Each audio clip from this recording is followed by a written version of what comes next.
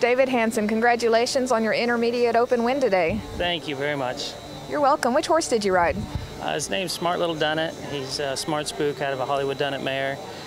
We were fortunate enough to get him from McCutcheon's this year and just feel really honored to have such a nice horse to show.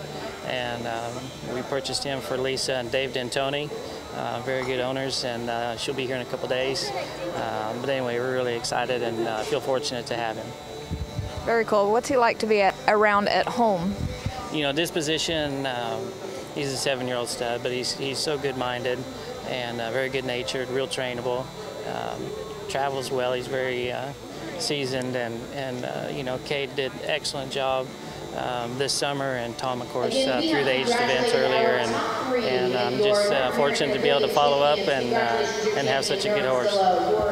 Awesome. How'd that run go today? He was good. You know, he slipped a little bit shutting off my right turn, but for the most part, he tried good or he tried hard, and he showed good for me. Awesome. What are your plans for him after this? Lisa, his owner, will continue showing him in the non-pro events, and she'll be here later in the week, and then she'll be showing him through next year at our affiliate shows, and come back here in the affiliate classes next year. Very cool. And what about you? What else do you have going on here at the Futurity? We have a couple of non-pros and 2 in the rookie and a couple youth kids.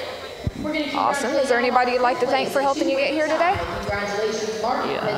You know, my wife's not here today, and it's a very difficult thing that we're going through, and I'd love to have her here.